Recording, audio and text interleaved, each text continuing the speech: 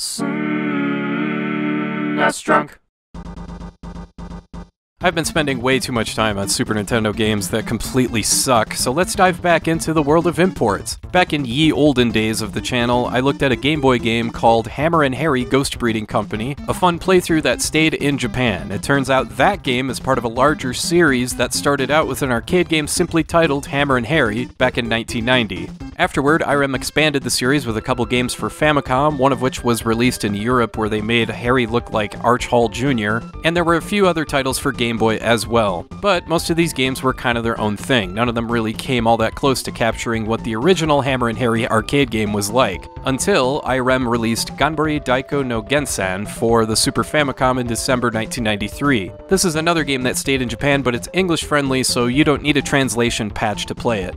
Hammerin' Harry on Super Nintendo may look and sound like the arcade original, but it's still its own thing. You play as Harry in a 2D side-scrolling beat-em-up where you use your giant mallet to whack enemies and send them flying off the screen. You start out with Harry and his friends admiring the new house he just bought before it gets torn down for some reason by the Rusty Nail Construction Company. So, Harry's out for revenge. And you get a health meter with 3 lives, and Unlimited continues to get through 4 levels split up into 2 stages each with no battery save or passwords. You use your huge hammer to smash anything and everything, but you still have to be somewhat careful because some of the power-ups you can pick up from smashing stuff can cause a little damage. But there's still good stuff to pick up too. You can upgrade your hammer, and you have a special attack that you level up by collecting biceps. And you press the X button to use it, causing your hammer to shoot sparks. You start out at a construction site before you wander into a neighborhood. There's cats running around on the roof. There's a small army of old ladies that want to kill you before you get to the boss, which is just this regular old cute-looking cat. Come on, do I really have to smash a cat with a hammer?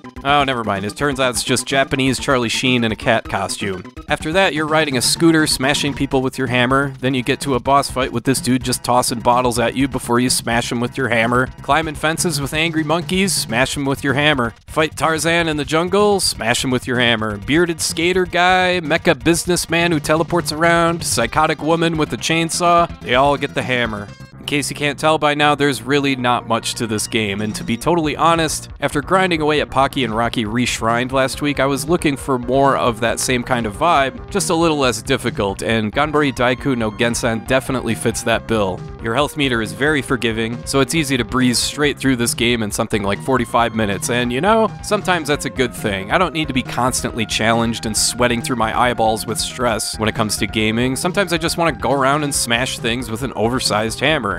I guess I can kind of relate to Gallagher in that way.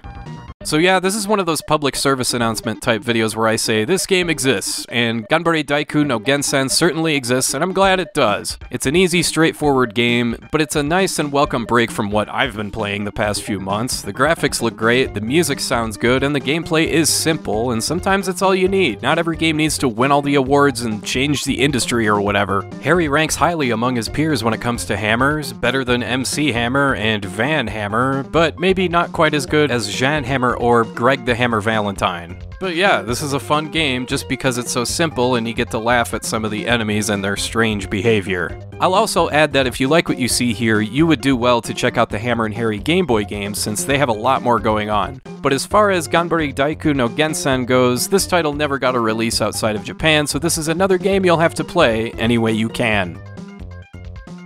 Alrighty, that's all for now, and I want to thank you for watching, and I hope you have a great rest of your day.